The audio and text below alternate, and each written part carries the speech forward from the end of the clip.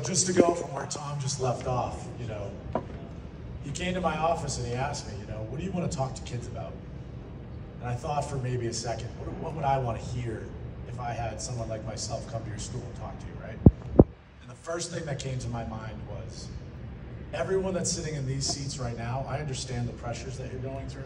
I understand that you're in school right now, you're thinking about college, everyone's wondering where you're going to go to school. And the first thing I said to Tom was, I really want to teach kids to just take a deep breath, right? Just calm down for a second. There's a lot going on, right? You're preparing for college, applications are coming through. I sat right here. I'm dating myself a little bit. I want to say it was about 16 years ago. I had my first girlfriend at one of these tables. I get it. I get exactly what you guys are going through right now. I played football on the field. We actually had to play at Severian a little bit because the field wasn't completely done. We won the last 2 Super Bowls here, and what a time it was, right? That time of my life in Westwood was interesting, right? So I'm gonna talk a little bit about myself, my journey really quickly, and then a little bit about business and what it takes to kind of get to that next level, right? So a little bit about me, I just told you, I played football on the field. Westwood, I grew up without a father, right? Some people would think of that as poor me. They might go in a different direction, oh, I don't have all the benefits in life of having someone to teach all me the things I needed to know, right? But everyone in Westwood kept me straight. I think you really need to cherish the moments you have in Westwood. It's the parents of those families. It's playing on sports teams that kept me in a good position to be successful in life. I was not the best student, right? I did just enough to get by, B's and C's, just enough, right? But at the end of the day, Westwood was always good to me. And it's crazy that I've come full circle to open a restaurant. I know some of you kids haven't made it across town to Islington, but all the sandwiches you see over here, we're on the other side of town. I don't know if kids can even ride their bikes anymore, but feel free to ride your bike across town. I rode my bike across this town to this high school, right? But I just want to take a second to talk about some of those pressures that you guys are going to go through, right? From sitting in this seat to going to college. I went to Assumption College. It was not my first choice. It's about my 8th, but it was the only one I got into. I went with one of my best friends, who's actually Joey Fabiano. He's in the Hall of Fame here as a wide receiver, one of my best friends. He got in there as well, and I decided I was shipping off to Worcester. A Catholic school in Worcester, close to home, and I didn't really know what to expect, right? I didn't know what I wanted to study, right? As you sit here today, right, you're taking a lot of classes. You don't know what you want to do in college. I didn't know what I wanted to do. But I knew that I had to start going to college. I knew I had to start learning about business. I knew I minored in accounting, not by choice. It's my grandfather's decision. But in school, I learned a lot of things that translated to the next level, right? And then the pressures begin, right? I'm dating myself a little bit. I was one of the first classes in college where Facebook came out, right? You needed a .edu email in college to actually get on Facebook. Began the social media pressures, right? People start posting. People start making different decisions in life. As I've gotten older, right, you start seeing people make those milestones. And sometimes you sit there and you wonder, why haven't I hit that milestone yet? Why don't I have the big job coming out of college, right? But at the end of the day, I took a different path. I didn't take those pressures. So a little bit about my journey after college. I started promoting. It's pretty much marketing for bars and restaurants. All my friends suited up, sat down at a desk 9 to 5, posted on Facebook, Instagram was not around yet, and talked about how successful they'd become because they got the big job out of college. I hadn't had that opportunity yet. I didn't really know what I wanted to do out of college, right? So I started promoting. This is some of the best experiences I've ever had in my life. I met so many people in the city of Boston that translated to so many different companies that I own today. I met all those people while I was just learning how to meet people, how to talk to people, right? Don't succumb to the pressures of everything that's going on in the world, right? I'm sure you have 15 different social media platforms on your phones right now. TikTok, Instagram, everyone's posting about where they're going to college, their acceptance letters, right? You gotta take a minute to understand that every single one of you has a different path, right? And that path might be different for every single one of you in this room. So just take a second to find your path, right? take a moment to understand that just because social media and the pressures of everyone hitting milestones, and I'm a little old now, but everyone these days is having babies. Mine's due in 1 week.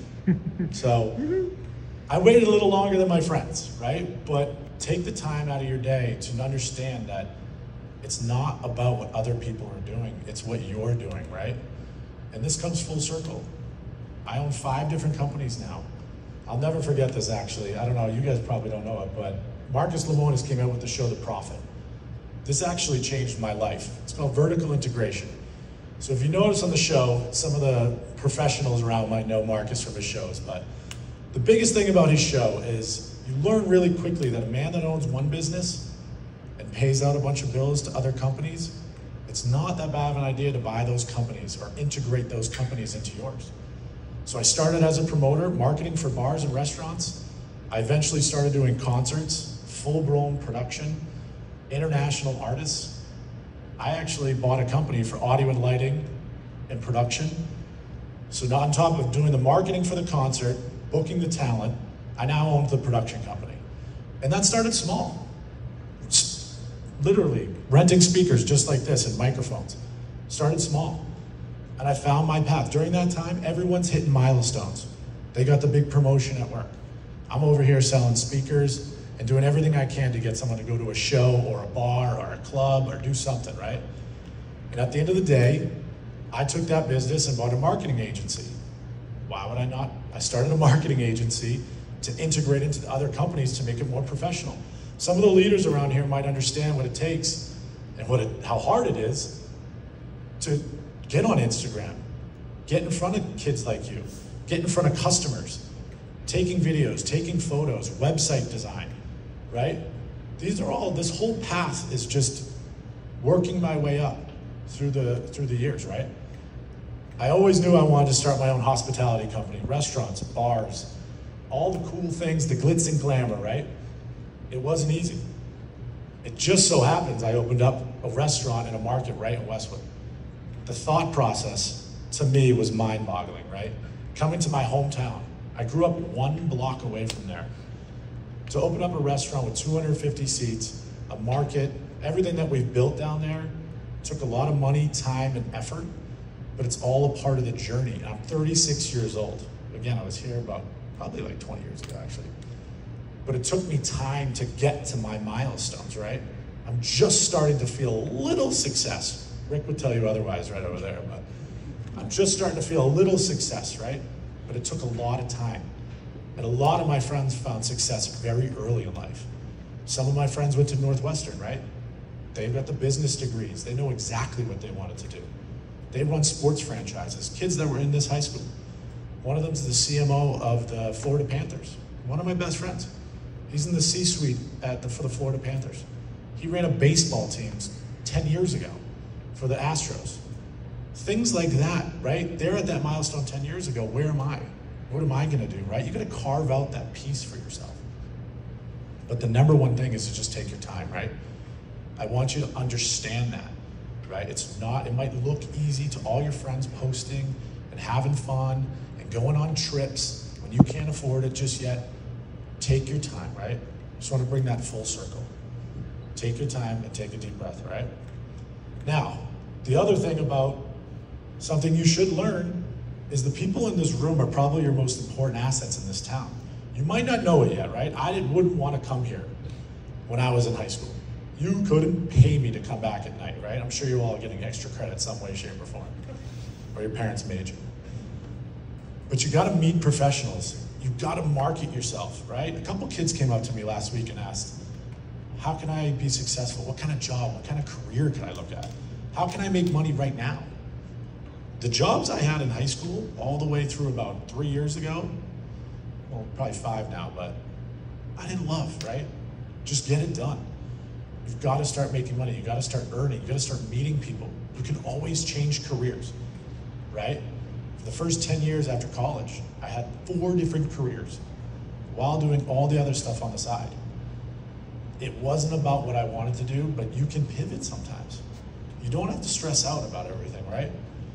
But you need to take time to learn how to open a business if you want to, right? Does anyone raise your hand if you know what an LLC is? Raise it, not the professionals. Kids, do you know what an LLC is? Raise your hand, it's okay if you know it. I'm not gonna bother you and ask you about it and scare you. An LLC is a limited liability company, right?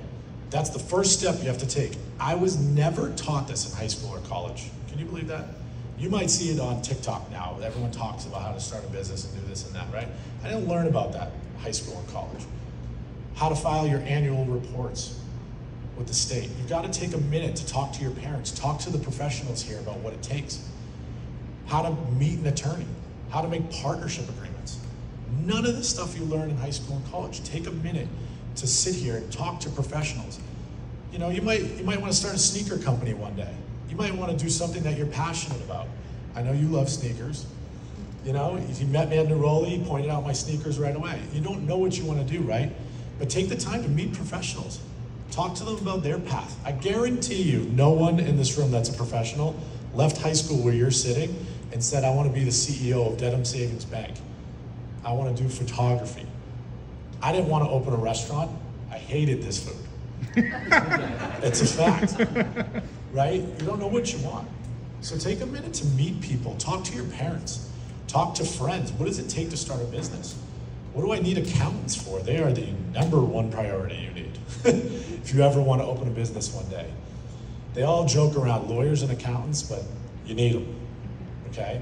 They button up everything that you need. Filing taxes. I guarantee you none of you know how to file taxes, right? Take a minute. That's the hardest lesson I learned. As soon as I found success, how do you file taxes properly? How do you pay taxes? And you'll learn really quickly.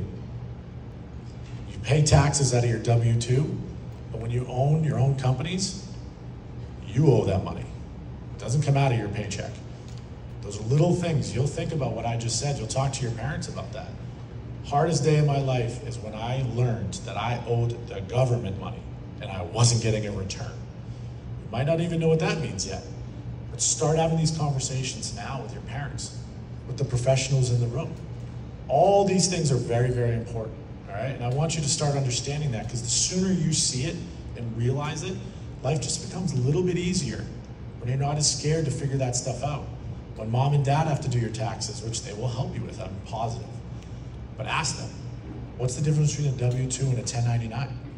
No one taught me that when I sat here. No one taught me that in college. You're gonna learn that stuff really quick. A W-2 is an employee that gets paid a salary, his taxes come out. 1099, it's a whole different private contractor. You get all the money up front and you owe the government that money at the end of the year. So think about that for a second. You start saving, and then your savings goes to the government. That's something you will learn really fast. So start having those conversations with your parents, right? Or the professionals in the room. Come and bother me. Come eat a sandwich and hang out. I don't care. I'll answer any questions you guys have, all right? But just to come full circle, I know everyone wants to eat a little bit too. The goal of what I wanted to say to you is that take a minute to not be so worried and take a deep breath, right? You might not get into the college you dreamt of going to. That doesn't mean you're not going to be successful. Just because you didn't get into the school and your buddy got into the school you wanted to go to, it doesn't mean it's the end for you, right? Just keep going, keep fighting, and keep building yourself. The people you meet throughout that journey are going to change your lives. I'm telling you. Take the time to learn from those people in those instances, right? Take the moment right now to meet some of these professionals. I know how awkward this is. I feel awkward, right? But at the same time, walk around, meet everyone, right? I met half these people over the last year, right? But at the end of the day, we all have conversations. These are all professionals that help me now. Figure out what they've done, figure out how they did it, just ask them crazy questions. I'm sure they would love to just have a conversation, right? But it's moments like this. I'm proud of you guys for coming, whatever extra credit or whatever Tom figured out for everyone here. It's fantastic because you couldn't convince me. But take that time to find opportunities like this to meet professionals and ask those questions, right? And ask your parents. I only had my mother growing up and she didn't teach me much, but she helped a lot, right? So take a minute and just take a deep breath, okay? I want to thank everyone. Thank you, Tom. And thank you everyone for coming tonight. I appreciate it. Eat some food, enjoy. Mike's hot honey sandwich is already gone, but it's a pleasure. Thank you, Tom. I appreciate it.